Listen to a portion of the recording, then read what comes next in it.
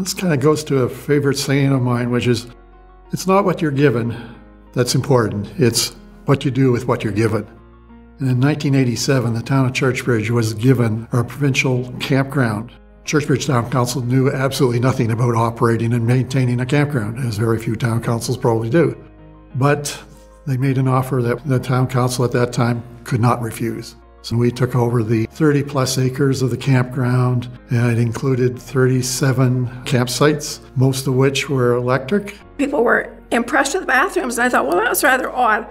I mean, how can a bathroom be better than another one? But apparently they are. We've got fire pits for most of the campsites. They have a playground in the back with slides and swings for the children. We've got a nice little building. We call it the Red Shed, to provide to groups that are willing to maybe just have a evening get-together with friends and family. They have ball games, they have birthday parties out there, family reunions. Churchbridge in Blooms put in a beautiful garden. They planted 150 trees this year. Next year, they're going to do 200. We are sort of a home away from home for a lot of contractors working in the area from outside the area. They come from Whitehorse last year, I know, Quebec, down east. 2 retired teachers came in, traveling from Alaska back to New York State.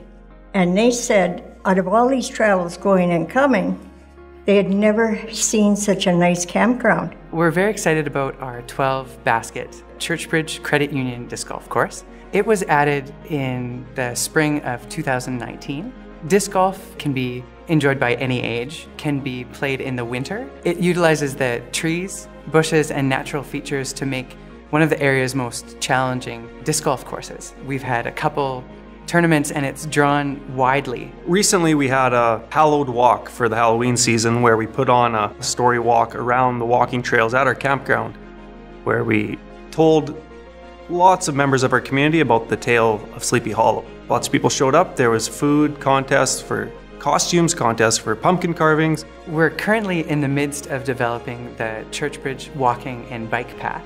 It's an extensive walking path network in and around the campground. When completed, it will be approximately 1.3 kilometers in length. The path is also groomed year-round and is used for cross-country skiing and snowshoeing. We have people that come year after year. Even people from next town, they come and spend the weekend at the campground so they can get away from the regular business of life.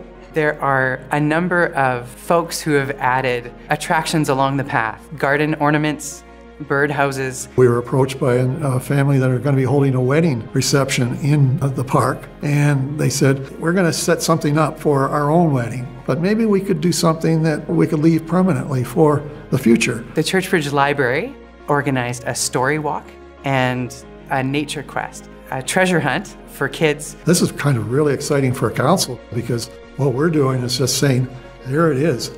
If you got an idea, bring it to us and we'll see what we can do with them.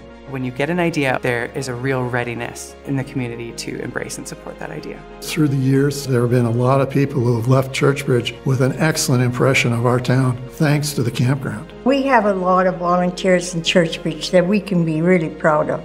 We love the campground. I think people sometimes take it for granted, but it's an amazing place and I'm very happy that we have it. There's a lot of draw from the campground to the town of Churchbridge. There was a certain amount of hesitation, a little bit of what are we getting into when we got into it, but we did, and boy, are we glad we did.